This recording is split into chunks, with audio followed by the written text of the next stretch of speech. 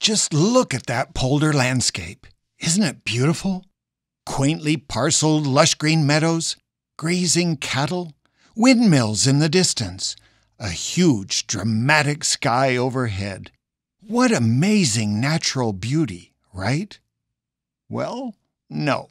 You see, the Dutch have a serious biodiversity problem. 91% of their protected habitats are in poor or bad condition, as are 99% of their open waters. What's going on? For as long as the Dutch have been waging war against the sea, they've also conducted clandestine operations against nature. They've captured their rivers and pressed them into forced labor, laid low their peat bogs and fens, decimated their wetlands, waged chemical warfare with liquid manure and pesticides. Where once whole networks of plants, insects, and animals thrived, cattle roam as occupying troops.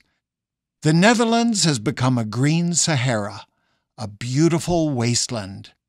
Picturesque, scorched earth.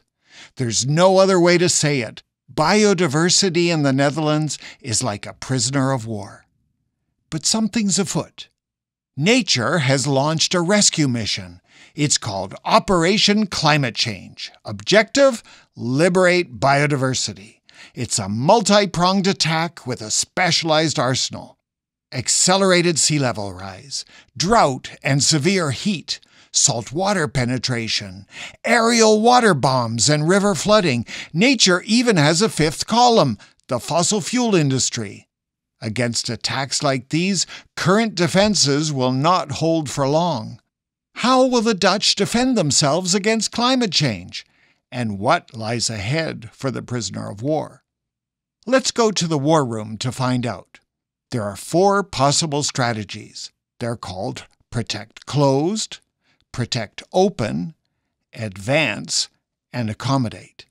These adaptive strategies are being evaluated and debated by engineers, designers, and policymakers. But do they understand that the welfare of their prisoner is key to their own long-term survival? Let's do our own evaluation. Protect open means keep the rivers open to the sea for as long as you can.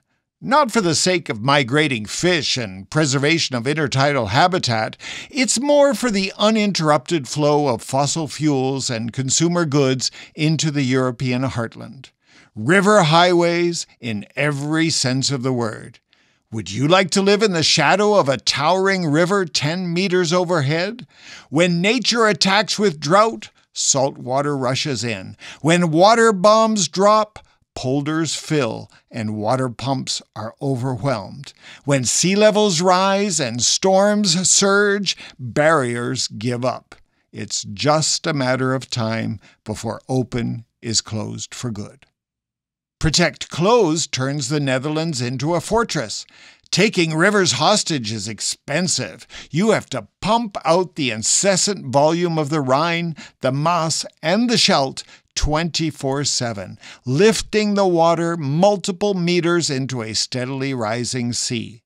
The dynamic exchange between fresh river water and the sea is cut off by a wall. Engineers say, bring it on! 2 meters of sea level rise? No problem for us. To maintain their sunken polder paradise, they'll have to dredge and replenish sand along the coast like their lives depend on it. They do. Dike or pump failure is not an option. Advance says, offense is the best defense. Lock in the rivers, annex coastal waters, and erect monumental dikes from Belgium all the way to Germany. We can advance directly from the coast or build elevated barrier islands to create vast retention basins. We'll build them 20 meters above sea level.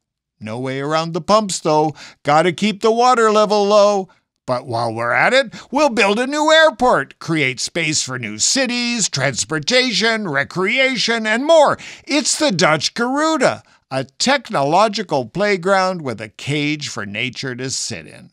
Sorry about all that dredging destruction, the loss of fisheries, bird and seal habitat, those wetlands, that Waddenzee UNESCO site. What can we say? Price of progress. Gotta break some migratory bird eggs to make an urban omelet. The war room picture for accommodate looks suspiciously like defeat. No wonder people don't want to talk about it. But there's more to the strategy than that. The Dutch word for accommodate is meebewegen. Let's call it moving with the flow. We've got to lower the ramparts, give water more room, release the prisoner, and negotiate peace. In places, we'll have to retreat. But here's why. Meebewegen is about restoring the dynamic and generative partnerships that are the heart and soul of the Dutch Delta. Take those subsiding pastures, for example. Just beneath the surface, peat is waiting to spring back to life. All it takes is a higher water table to set its land-building powers free. All over the Delta and in cities, nature is inviting us to dance. Water and soil will lead. Why? Because it's better to build with nature than against it.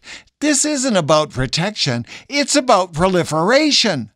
Complex ecosystems with high levels of interdependent biodiversity, including large animals and humans, give us the best chance to recover from the war we've waged against nature and, let's admit it, against ourselves. Adaptive resilience is within our grasp. We know how to do this, but do we still know how to dance? Whatever strategy or combination of strategies the Dutch choose, the Netherlands will never look the same.